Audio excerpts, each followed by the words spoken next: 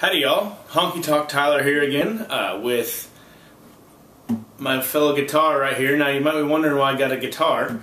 That's because it's Troubadour time. And by Troubadour time, I mean that it's time to review a concert that I just went to a couple weekends ago, finally getting around to reviewing it. That concert was Eric Church. Now, let me explain, and you'll probably hear this more than once because I mention it all the time when I'm talking about Eric Church. I met the guy a while back. I saw him at a listener appreciation concert, and he was just him and an acoustic guitar.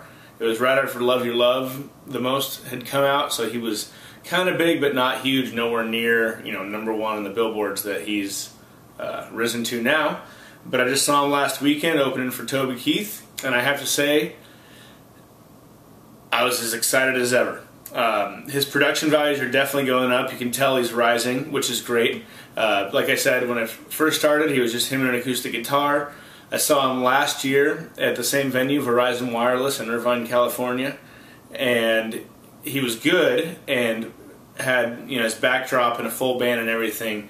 But now this time when I saw him last weekend, he had lights going across the stage. You could tell he was just that much more refined.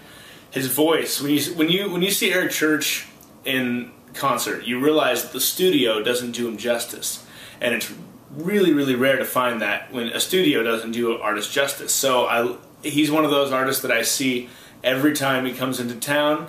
I highly recommend when he's in your area you go see him. He played a surprising mix of old and new. He started off with some of his older ones. He played Before She Does. He played How About You, which, for me, it doesn't get a whole lot better in an Eric Church show when he sings I Like a Crowd That's Redneck and Loud to Raise the Roof. I Might As Well Stay All Night Long. How About You?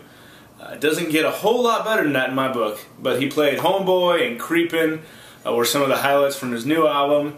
They were tons of fun. The crowd was loving it. Everyone was just going crazy, at least as much as they were for Toby Keith.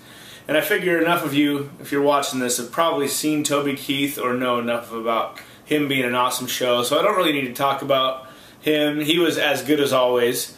More, I just want to highlight Eric Church and let you know that he's on the rise. His production values are steadily climbing as he rises in the charts and gets more notoriety. Just puts on a rowdy, awesome show, country at its finest. And for the first bit of Troubadour time, I couldn't think of a better person to talk about than Eric Church, one of the young troubadours in the country realm, and is going to be here to stay for a while, and I can't wait to see him again. So, thank you very much.